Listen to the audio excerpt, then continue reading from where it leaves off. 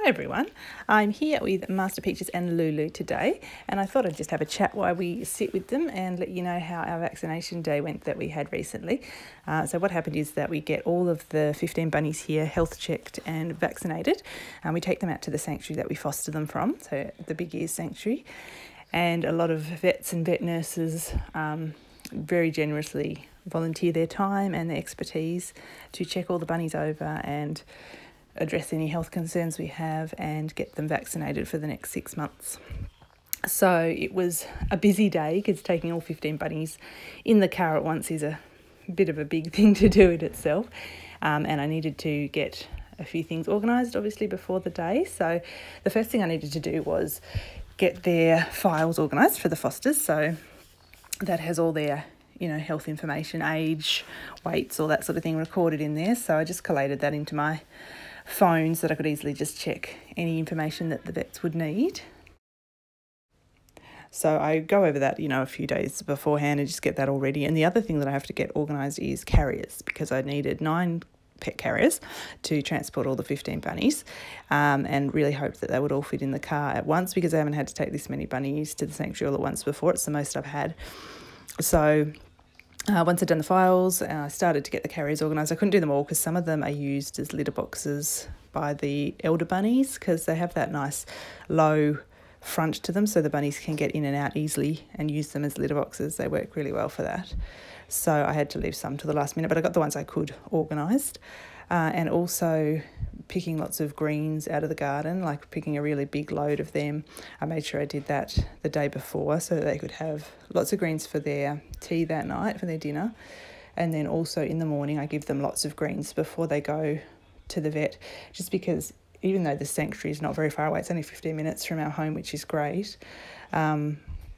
There's still, the stress of having to wait their turn, because it's quite a long, it's, an hour or two, a couple of hours that are at the sanctuary. So that's a long time that they're in their carriers for, really. For these guys anyway, they're not used to that. So I make sure that I give them a big breakfast of lots of greens and grass. And that way that just makes sure that they're hydrated for any dehydration that happens while they're in the carriers, and the stress and that sort of thing of being handled and being vaccinated. So I make sure I pick enough of that the night before, wash it all up in the bath, because I find that the easiest way to wash their greens. I do that every night anyway, because I need such a large amount for the 15 bunnies that just doing it in the kitchen sink is too hard. So I make sure I have a clean bath and that I wash them in the bath every night.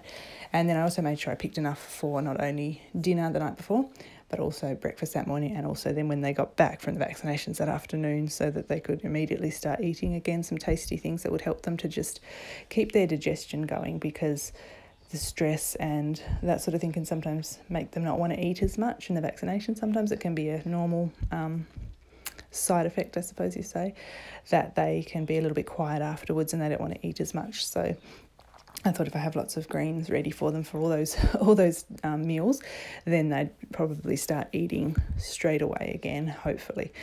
So once I had fed them their breakfast, made sure that they'd had plenty to eat, and the carriers were all ready to go, then it was time to pack them in and get them going. So I will show you some clips that I've put together from getting them ready and from the vaccination. So I'll show you those now.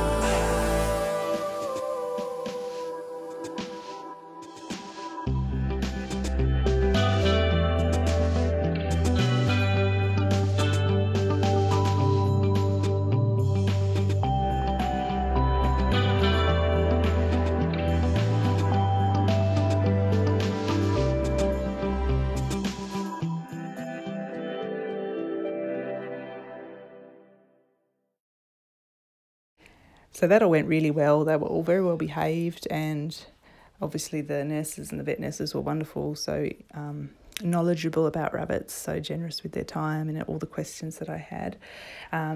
And once we got back home, I just made sure to keep an eye on all the bunnies for the next 24 hours, because there can be side effects to the vaccination, which are common.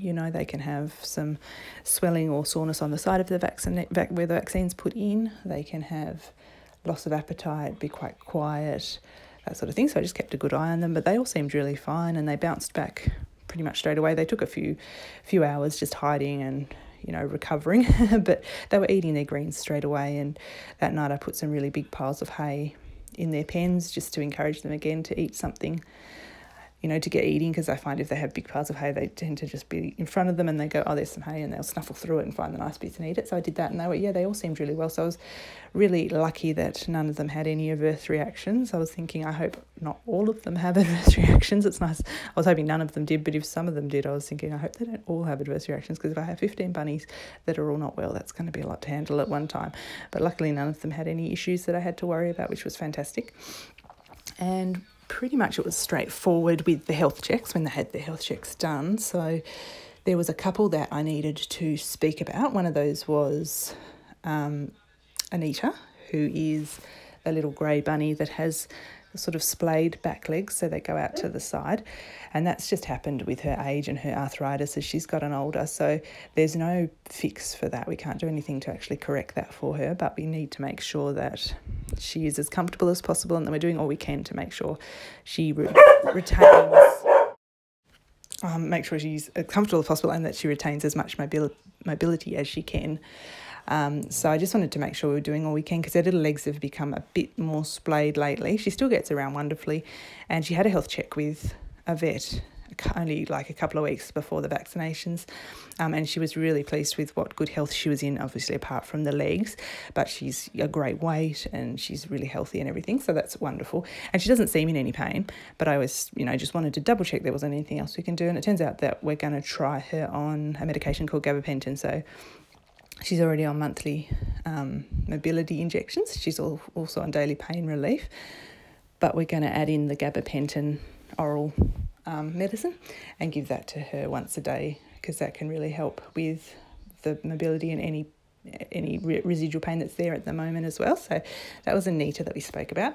There was also little Lady, who is one of the little white lop-eared bunnies that I have here, and she's had ongoing issues with an ear abscess in the base of one of her ears, and we had been trying to give her regular penicillin injections. Rabbits can't have penicillin orally, but we'd been trying to do penicillin injections with her, and it hadn't really made a difference. So I took her back to the vet just a little while ago, and we put her on a different sort of penicillin injection, and this one's really seemed to have made quite a bit of a difference in keeping it from filling back up with the pus and things.